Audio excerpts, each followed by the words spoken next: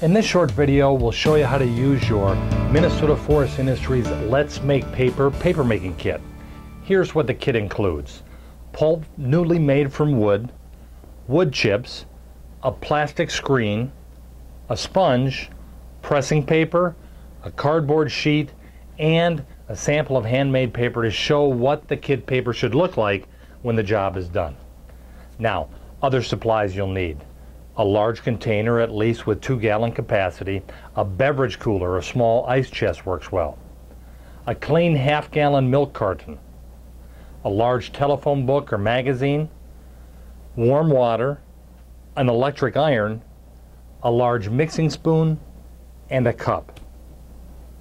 Alright, here's what you do to prepare to make paper. First, plug in the iron.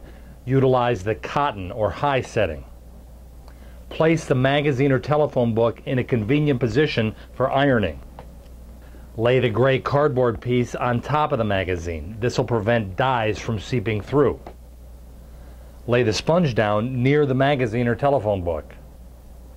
Remove about half of the pulp from the bag and place it in the milk carton. Then fill the carton 3/4 full with warm to hot water. Close the top of the carton and shake vigorously for about a minute. Then pour the dissolved pulp into the large pan or beverage cooler. Finally, remove the remaining pulp from the bag, place it in the milk carton, again fill it 3/4 full with warm or hot water, close the top and shake it as before, and set that aside for later use. Alright, here are the steps to making paper. First, stir the pulp slurry. That's the soupy mixture made from the hot water and the pulp. Stirring makes sure the fibers are evenly spread.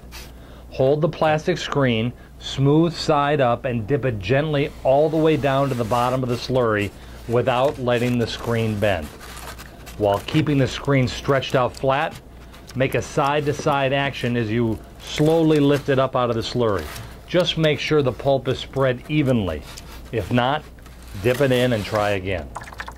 Next, when you've raised the screen, tilt it a little bit and let the water run off a lower corner for a few seconds. Third, place the screen down flat on top of the sponge. Then lay the pressing paper down on top of the screen. Press down so the extra water can be pressed into the sponge.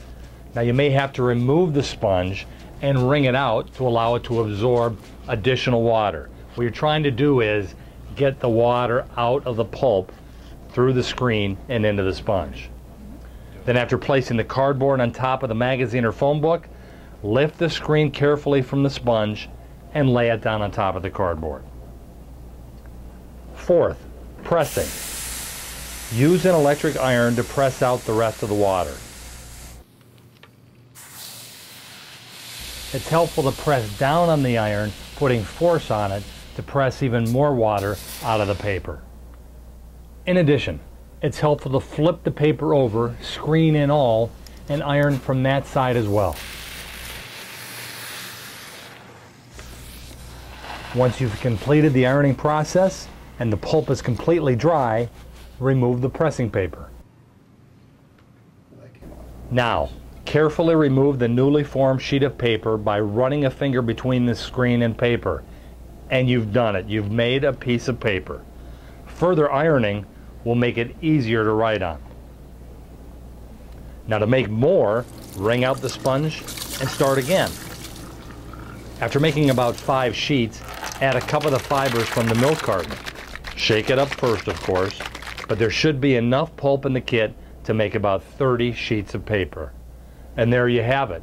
You've made paper with Minnesota Forest Industries Let's Make Paper papermaking kit.